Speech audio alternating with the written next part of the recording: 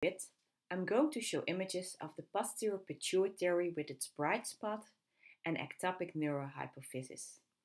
And you might remember from med school that the posterior pituitary has a different embryonic origin than the anterior pituitary, and that these two structures interlock to form the pituitary. The posterior pituitary has a neuroectodermal origin and is derived from outpouching of the floor of the hypothalamic region, whereas the anterior pituitary is derived from Redke's pouch, ectoderm, in a region that's also going to give rise to the palate. And Redke's pouch goes up and invaginates, and the pituitary stalk is formed by the neuroectodermal posterior pituitary tissue and the anterior ectodermal pituitary tissue wrapped around it. On T1 weighted images, the posterior pituitary can be identified as a bright spot. On T1 weighted images, fat, protein, and blood is hyperintense, and the hyperintensity of the posterior pituitary is caused by proteins. There are two proteins that are stored in the posterior pituitary and formed in the hypothalamus, more specifically in the supraoptic and paraventricular nuclei. And these two hormones are vasopressin or antidiuretic hormone and oxytocin. And when antidiuretic hormone is formed in the hypothalamus, it is part of a much larger protein. And this much larger protein is transported in vesicles to the posterior pituitary and then released into the bloodstream. And this large protein causes the T1 shortening of the posterior pituitary. And you can see that it splices before being released in ADH and then to other proteins. The other hormone that is released by the posterior pituitary has a very similar molecular structure to the antidiuretic hormone. That's the oxytocin. And the first picture of the two circus artists were the Atherton twins. They are identical twins, and that's the same for oxytocin and vasopressin. They are formed by gene duplication. So in evolution, a gene was duplicated, and one of the gene copies kept producing the original protein, and the other one had some mutations and produced a slightly different protein.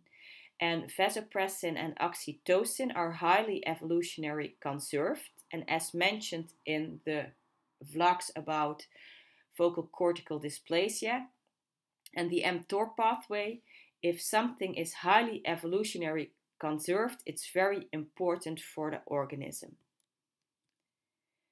We know that the high T1 signal in the posterior pituitary is caused by these vesicles with these large proteins, because there have been many studies in the 90s and around the millennium. For example, this one in Radiology 1998, where they looked at 14 rabbits before and after water deprivation, and they also measured the antidiuretic hormone concentrations, and if that went down, also the signal of the posterior pituitary decreased. You can imagine that if there's incomplete caudal extension of the infundibulum, which is the case in what we call an ectopic neurohypophysis, that these vesicles with these large macromolecules are not transported to the normal region, and then you can identify the high T1 signal in the hypothalamic region. And you typically see it near the median eminence on the coronal slices.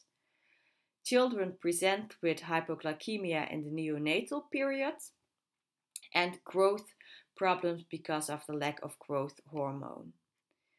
Some of the hormones are secreted near the median eminence in the vasculature, so there's something that reaches the anterior pituitary, but the anterior pituitary is typically very small.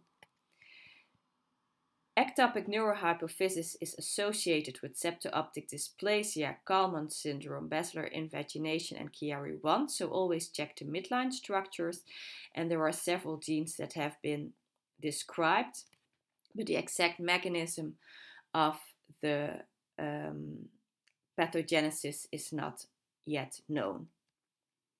In the differential diagnosis is the previously discussed hypothalamic hamartoma, the very rare hypothalamic lipoma, and in adults you can think of a traumatic stalk dissection, either after a high impact trauma or post-surgical.